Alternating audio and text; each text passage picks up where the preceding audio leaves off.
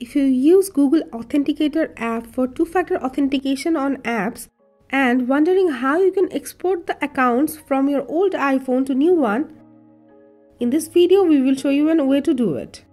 Before you start, make sure you download the Google Authenticator app on the new iPhone. Now let's check out the process. Open Google Authenticator app on the old iPhone. Tap on the three-dot icon. Tap Export Accounts. Tap Continue. Enter your iPhone's passcode. You will get a QR code. Now open Google Authenticator app on the new iPhone. Tap Get Started. Tap Scan the QR code.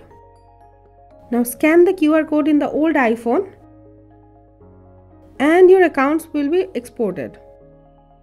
So guys, this is the way you can easily export Google Authenticator app from old iPhone to new iPhone. Thanks for watching the video. We hope it was helpful. If so, give it a thumbs up and share it with others. If you have any query on the topic, let us know in the comment box and don't forget to subscribe to our channel for tips and tricks for Apple devices. Thank you.